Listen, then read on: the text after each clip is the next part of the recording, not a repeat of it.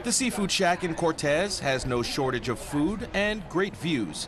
But this year, there is a shortage of stone crabs. There is almost next to none.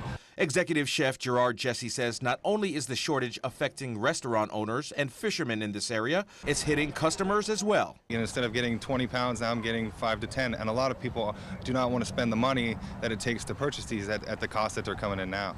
At this point, Jesse estimates that the price range on stone crabs are now anywhere from $16 to $25 a pound, as opposed to last year this time where they were $13 to $15 a pound. It affects the community more than anything. The fishermen, if they don't have any crab to sell, they're not able to feed their families. I've got bait that they usually come and pick up, and it's not getting moved. So it's not a good thing happening right now. It's especially scary for longtime fisherman Kyle Ibisfalen. He says it may have been Hurricane Irma that took them from shallow waters and moved them offshore. Either way, many local fishermen are feeling the impact.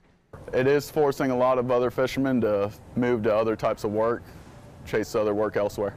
Ibisfalen hopes it gets better, but doesn't feel too optimistic. It generally does pick up best around February, but we don't think it's going to pick up what it should be.